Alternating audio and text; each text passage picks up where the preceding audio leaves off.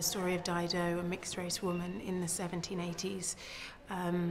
Being a mixed-race woman myself in 2012, going into 2013, you know, there really aren't that many historical stories. And so I thought, wow, this is part of our cultural heritage, and no one knows about it. You know, I think people think, you know, that people of dual heritage is somewhat of a modern concept or the 20th century, and actually it's really not. And the fact that Dido was really a pioneer for her time and she really existed is sort of amazing to me. So I sort of thought, to do justice to her, her story needed to be known.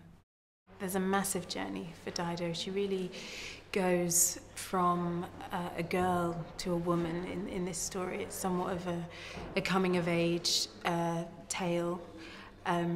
She also has her sort of political awakening, if you like. You know, the story has all the kind of romance of a Jane Austen novel, but at the same time is very much grounded in the political context of the time with the Zong case. It really is like a dream come true.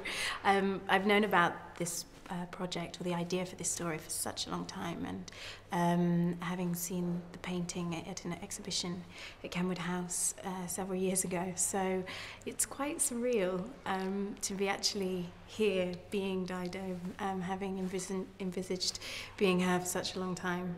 And it's wonderful. I mean, we've got such a wonderful cast and an incredible crew,